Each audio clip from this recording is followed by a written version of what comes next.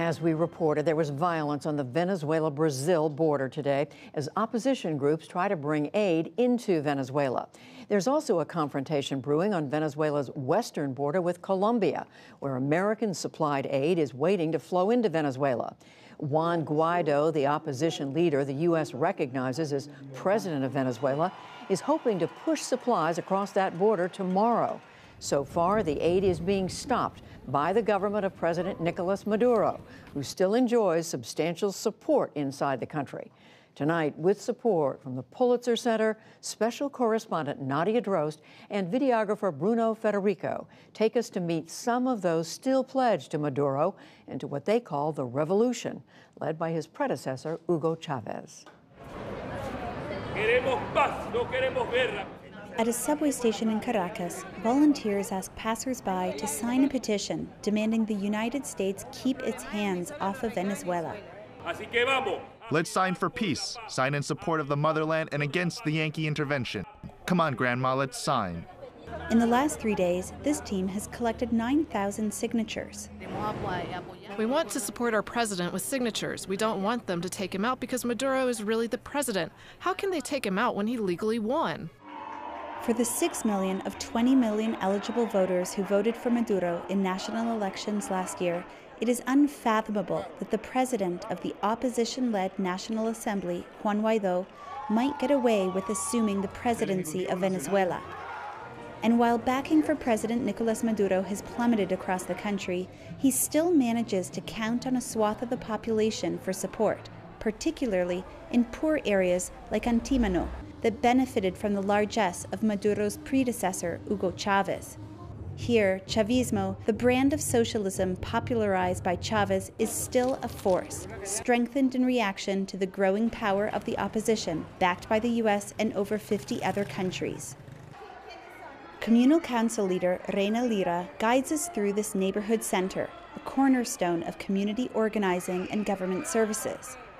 It offers residents preschool, internet, and classes like this exercise group for grandmothers. People wait their turn for a basic medical consultation and eyeglasses. Chavismo in action.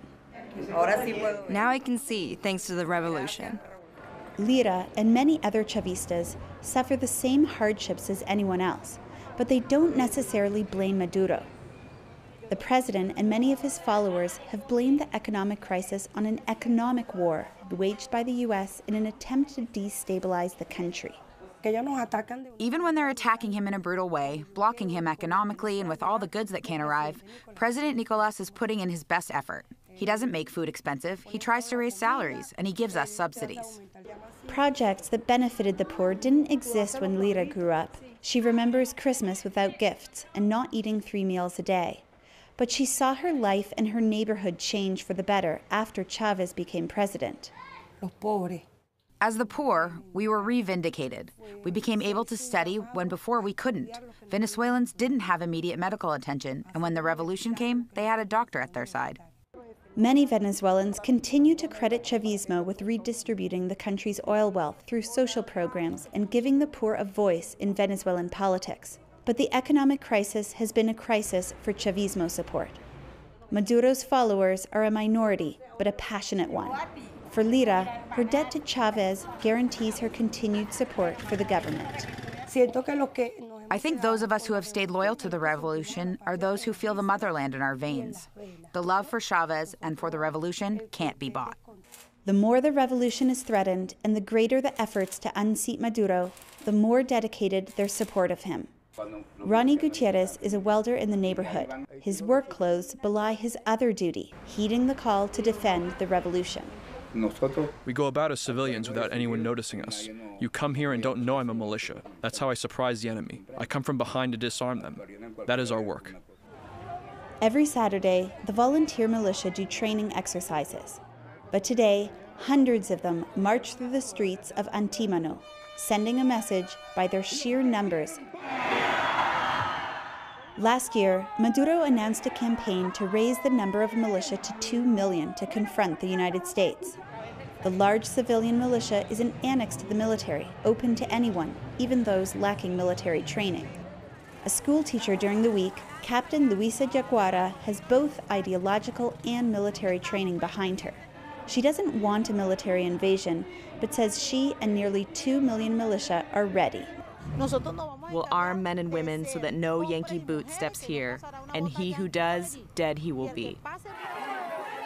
The strong U.S. support for Juan Guaido's efforts to take the presidency from Maduro and concern over threats to national sovereignty can bring even those critical of Maduro to the side of defending his right to the presidency, says sociologist Margarita Lopez. Sectors who have been loyal to Chavez become unified. There are some dissidents and critics of Maduro who won't support the opposition because the opposition has been bought off by imperialism. Yet it's the Chavistas who are most unyielding.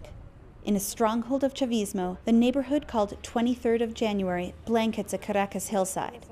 It was from here that thousands of residents came down the hills to confront the police when Chavez was captured in an attempted coup d'etat in 2002. Today, their Chavismo is partly defined by the way the community has organized to resist the economic crisis.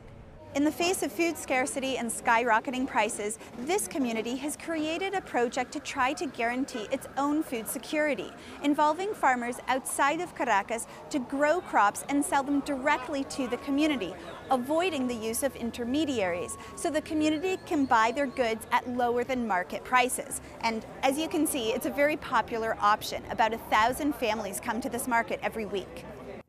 Ana Marin is a leader of a Chavista neighborhood collective that started the market.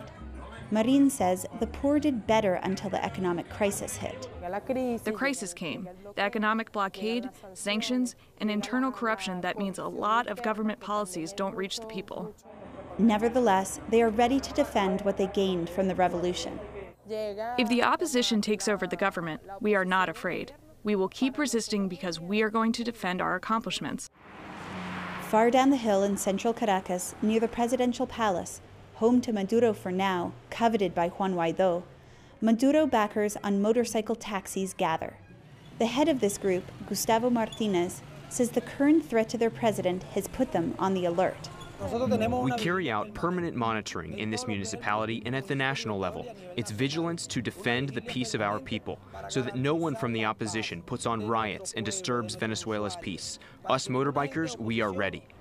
Amid all the uncertainty of who will govern Venezuela and how, one thing is certain: Chavistas won't let the government be toppled without a fight.